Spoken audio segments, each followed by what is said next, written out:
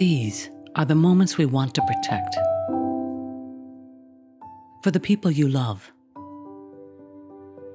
For the people we love. For all of us. We're working toward a future where we end the tragedy of cancer for everyone. We can, and we will get there. The signing of the National Cancer Act of 1971 launched a golden age of research. We'll continue to target cancer at every level and intercept it through better prevention. We'll diagnose people sooner as we refine screenings and early detection. We'll tailor technologies, treatment, and care for patients and survivors. We'll learn from every patient and use that knowledge to accelerate progress.